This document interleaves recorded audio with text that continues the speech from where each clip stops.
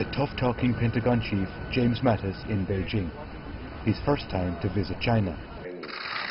Chinese President Xi Jinping told the US Defense Secretary that China is committed to peaceful development and that it had no interest in expansionism or colonialism.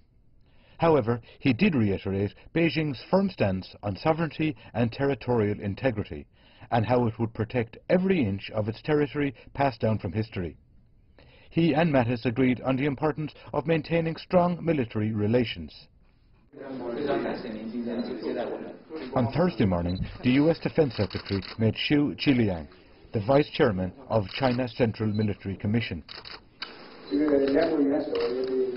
Our presidents have reached very important consensus on promoting military ties.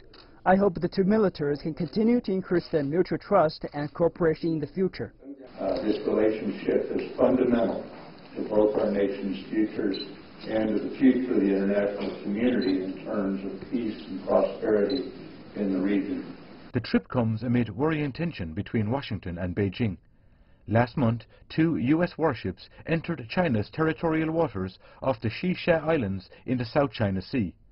Beijing called it an illegal act, but the US maintains China is militarizing the region. Before he departed, Mattis conceded he would be doing a lot of listening in Beijing. On Wednesday, he met with China's Defense Minister Wei Fenghe and senior diplomatic official Yang Jiechi. During the talks, he said he hoped the two countries could move ahead and find ways for more robust military cooperation. Rory Cohn, CGTN.